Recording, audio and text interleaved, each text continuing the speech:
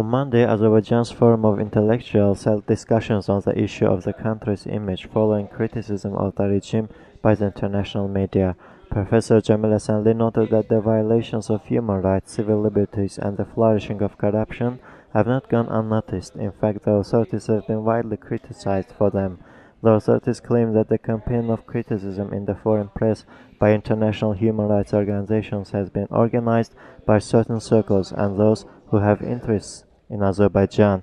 According to the forum speakers, the main reasons for this unprecedented criticism of President Aliyev's administration has been the country's failure to fulfill its obligations to the European and international institutions on democratization, protection of human rights, political and economic reforms.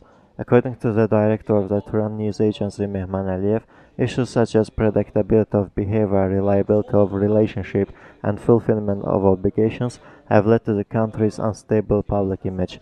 Disagreements on the issue of building democracy in Azerbaijan manifest themselves at the domestic level, said analyst Gültekin Hacıbeyli. The authorities, unlike the people, are not ready for the transition to a democratic system of governance. The participants touched upon the resolution of the Karabakh conflict. Professor Rafiq Aliyev and others felt that the way to settle the problem is through democracy, although the chairman of the Karabakh Liberation Organization, Akif Nağı, called for a military solution to the problem.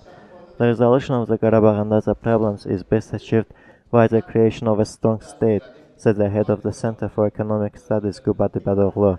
We have been living in an independent but not a free state for 20 years. To change this image, we need free elections, an independent judiciary system, and responsible executive power.